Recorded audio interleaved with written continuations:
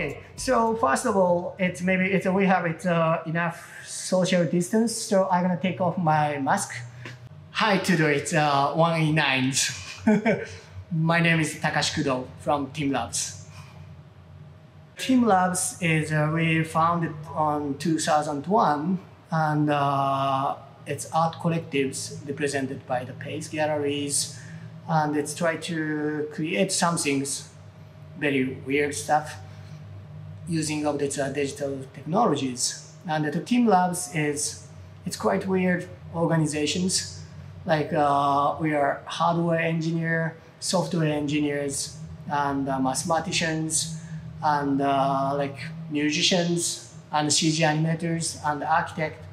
And we make teams, and it's create some output together, and we called co-creations. And that is, teamLab. First of all, we are not, it's a political artist, and it's, we are not bound by it's like nationalities and stuff.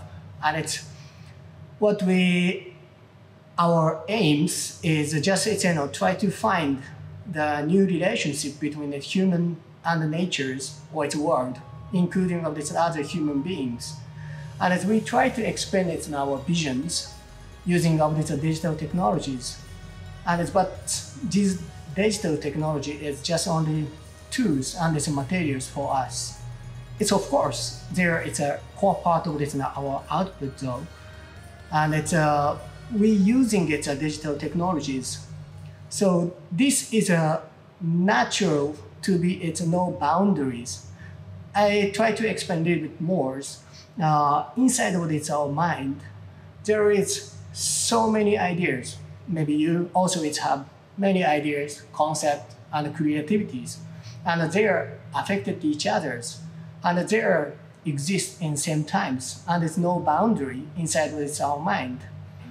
But when we try to explain something in this physical world, before we needed to use some physical materials, and so we are not against of this anything. So it's like we are not against it's a traditional art or it's a fine art or whatever our other people's like art activities.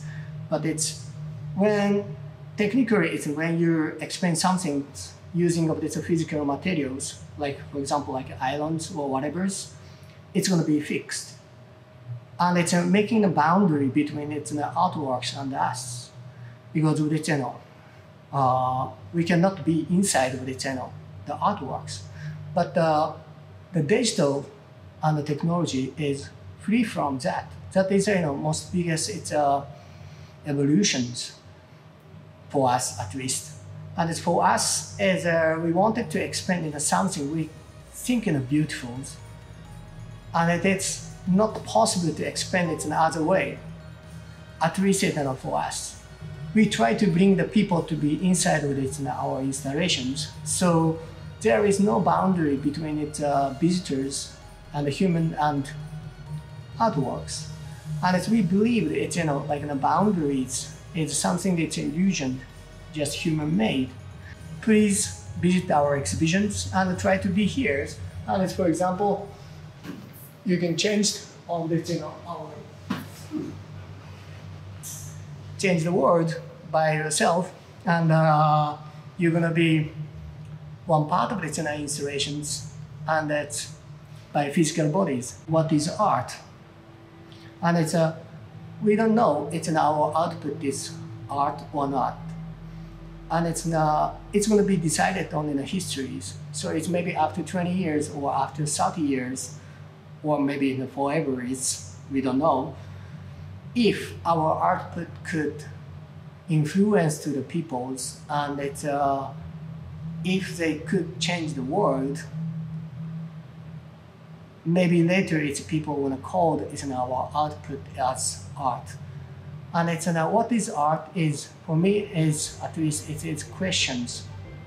What we can do is just keep on making the question to the world.